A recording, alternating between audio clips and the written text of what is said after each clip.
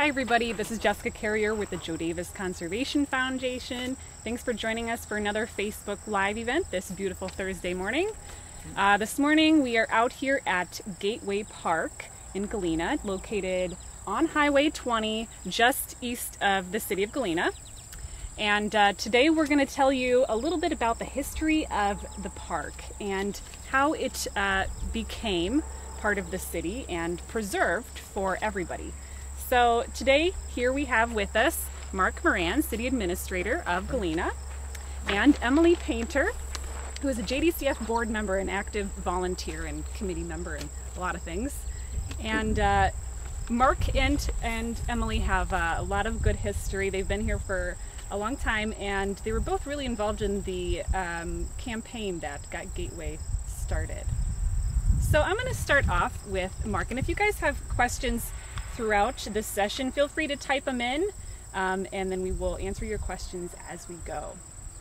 So I'm going to start off with Mark Moran, and do you want to tell us a little bit about how the Gateway Park was first initiated? Where did the idea come from? Sure. Yeah, I think to really appreciate what we have here today at Gateway, you have to go back to the beginning, which was really in the mid-1990s when the then owner, Jim Richards, and his sister Eileen, they owned the 220-acre farm. It was a legacy farm. They brought a couple of Chicago area developers to the city of Galena who were proposing to sort of redevelop the entire 220-acre parcel. And they wanted to install a golf course, a lot of housing, and sort of a retail core that I guess I would describe it as a reproduction of a main street, sort of a town square. And it was really that proposal that ended up going through our annexation process and zoning process, subdivision process, through those public hearings, that we learned about the community's great love of this property and the vista that it gives us. There's just intense opposition to the development proposal. Ultimately, the city council rejected the full proposal. And it was but from that process that the Friends of Gateway was born. And shortly thereafter, a committee of about 20 Galena area residents, and both from the city of Galena and the surrounding area, formed and began working within JDCF as a land acquisition committee, working to try to purchase the property. I guess I can go on with this story. They worked for probably 4 to 5 years and did a lot of good work, site planning for the property, again just trying to purchase it and preserve it and ultimately allow public use of the property. They had great success raising over $1 million from public places, foundations, and local donors. But in the end, again, after that 4.5, 5 years, just couldn't quite get together with that original landowner. And I think there was still some animosity there. The landowner who had been essentially denied on his zoning request and his first attempt to sell the property. So it was just, I think it was a very challenging negotiation. Yeah. So through that process, can you tell us a little bit about some of the struggles that the city had? What were some of the hurdles that the city had to overcome? Yeah, I mean, that process, again, it was just really bringing the owner and the supporters of the property together and determining what really is fair market value. There were appraisals being made of the property that said it was worth X amount. The offers that were made for the property were actually in excess of that amount, but even with that, they couldn't come together. That original committee just sort of had to walk away from it for a few years, and during that period, ownership of the farm changed, and 40 acres of the property ended up being set aside for development right off Powder House Hill Road, but the other 180 acres, the new owner was now amenable to talking about selling and making the park a reality. So a second committee was formed. I think Emily was involved in that in 2008 or 9, somewhere around that time. And this one not under JDCF, but affiliated with them. Friends of Gateway Park, they were called. And within a very short amount of time, they assembled grants in excess of $1 million and did a real hard fundraising effort over a 6-week period that brought all the resources together to make the initial acquisition of 100 acres. So that happened in 2010. And Emily, you remember a lot of that. I remember it all. And I also remember just As a historical note, my husband and I were involved with fundraising efforts in those 90s, and so we have this great depiction of the view from Gateway to Galena, done by Jill Millhouse, that we bought at an auction. That was a fundraising auction. And we also have this coffee mug that we still have from 1998, where we gave money at that time.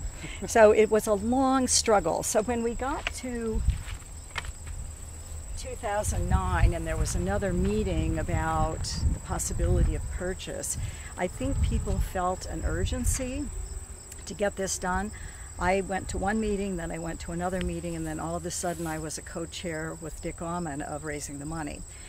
We realized we had a very short time frame. We needed, with the charitable organizations, to get the community match. But people were excited about it, and as I think Mark and I talked, people sort of knew this was the last chance. And I think we all love that view. If you're coming from the east, when you come around Horseshoe Mound, there's kind of this moment that there's my town, there's our city that we love, and we see the steeples. And so to raise that money was so exciting. And of course we needed the kind of loose partnership at that time with JDCF, because they had the relationships with some of the grant organizations, and they were Illinois Clean Energy, Grand Victoria, Doris Duke Charitable Foundation, and of course the community match. And it was so exciting to do that. But of course then when the purchase was completed, what we had was 100 acres of corn.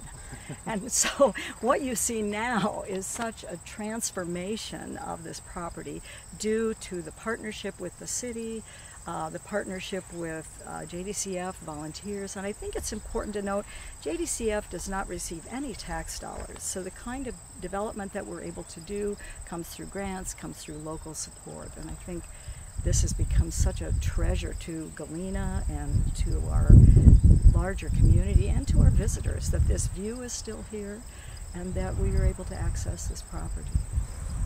So that public-private partnership, can both of you guys talk a little bit about what both JDCF and the city have to gain through that partnership? Yeah, I think as Emily described, we needed a entity to own the property in order to have access to these charitable gifts from the foundation. So that's really what the role of the city was. So that's where the partnership began. As we accepted the property from JDCF, they had already placed a conservation easement on the entire 100 acres, which later became 180 acres in 2015. So we had that conservation easement protecting it in perpetuity, and then also entered into a management agreement with JDCF. So we today jointly manage the entire property together. We work together each year looking at an annual plan, focused mostly at this stage on maintenance, trying to maintain the trails, maintain the parking lot, and but also making improvements, adding more benches, adding trees, and continuing to, again, maintain the prairie and continue with forest restoration of the oak savanna. Yeah, we know that's not easy work. Yeah. Yeah. It's not easy work. And I think we have benefited, JDCF has a volunteer base that has done a great deal of work. Now they call themselves the Galena Area Land Enthusiasts, and they have done extensive work here at Gateway. My husband Greg is a part of that group, and I know they spent months and months and months war against thistles.